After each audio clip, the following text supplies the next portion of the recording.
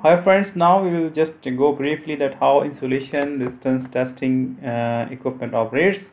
The Megger insulation tester is essentially a high range resistance meter, ohm meter. It's like a same as a normal meter, but its range is very high with the built-in DC generator. So the voltage that it applies to test the insulation is always the DC.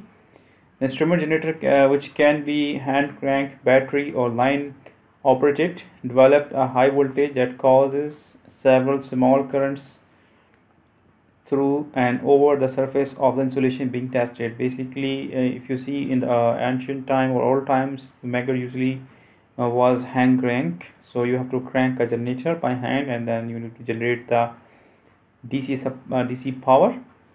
But nowadays, more and more, you're seeing a chargeable Meggers or chargeable IR testers, or the testers which can be plugged in directly from the supply and you can test it.